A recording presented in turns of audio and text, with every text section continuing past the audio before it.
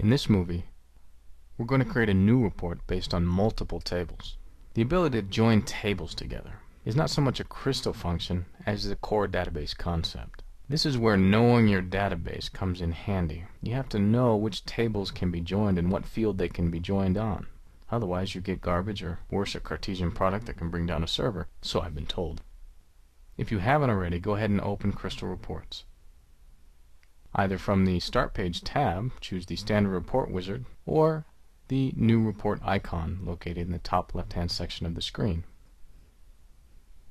This brings up our Standard Report Creation Wizard window. Now, as before, you can have your choice. When you create a new connection, you can either choose to do the Direct Access or the ODBC. I'm going to go ahead and choose ODBC.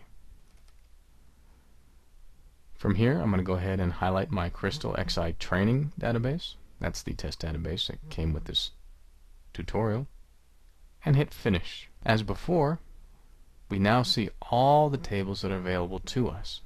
These are all the tables we can pull into the report. You can also add a command, but that's for later.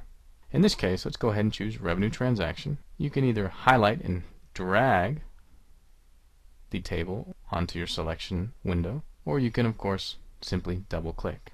In this case, let's double-click Office. Now we're halfway there. We've chosen the tables we want, but we're not quite done. Go ahead and click Next.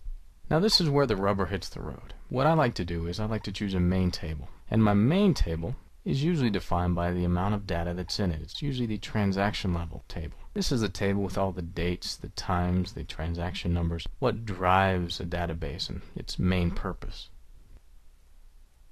I like to put that table over here to the left and then attach all the other tables that I need to it. This helps me keep perspective to realize what is actually driving the report. I'm going to go ahead and extend the Office table down as well.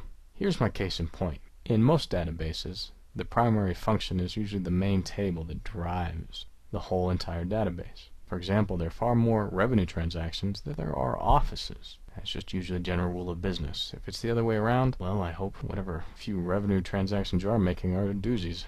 In this case, this is where it pays to know your data source. Now, as I created it, I can speak with authority and say that Site can be joined to Office Num. Now, Crystal has tools that will auto-join things for you with the assumption that the key fields to join on will be spelled exactly the same. Unfortunately, that's not always the case, and given the modular nature of most databases today and tables that are added on after the fact for a need that wasn't foreseen at the time of creation, it happens more often than you think. I felt it would be unwise to give you a perfect world database because that's probably what you're not going to find when you step outside of this course. So in this case, in order to join the tables physically in Crystal is quite simple. Click on Site, holding your mouse button down. Go ahead and drag the mouse over to Office Num and release. Now you'll notice it now has a blue line that connects Site from the Revenue Transaction table to Office Num from the Office table. We've joined it, but as you'll soon learn, there are more than one type of join. Go ahead and put your mouse right on the blue line and right click. Sometimes it's kind of careful, you have to position it exactly right. Go ahead and choose Link Options. You can also delete the link, reverse the link, and remove all links. We'll get to that in a second. This brings up the link option windows.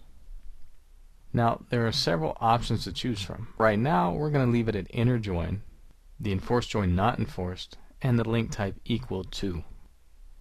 The inner join, sometimes just simply referred to as a join, means that whatever's in one table must also be present in the other table, otherwise it doesn't show up. So in this case, the site number in this table also has to be present in the office number field in the office table in order to show up on the report. If there's any mistake, you could have filtered records.